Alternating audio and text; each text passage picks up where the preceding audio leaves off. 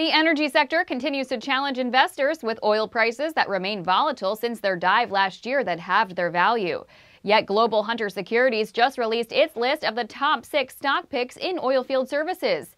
The catch? Only investors with a 6-month horizon should start adding to their positions, and only on the next correction in the shares of oilfield services providers, which the firm thinks may already be underway. Superior Energy Services makes the list as Global Hunter believes it will likely pick up forced divestitures from the Schlumberger-Baker Hughes tie-up with its $400 million in cash and strong balance sheet.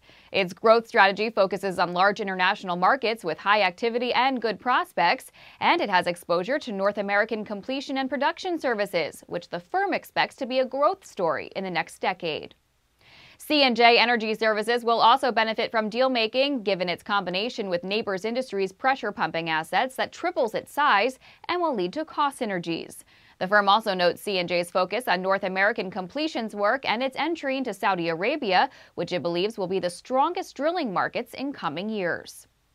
Oceaneering International is a defensive pick, as its remotely operated vehicle business shouldn't suffer the steep decline in sales that will affect most other oilfield services businesses.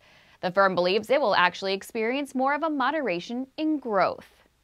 Global Hunter expects oil prices and upstream spending to rebound sometime next year, giving a boost to these names.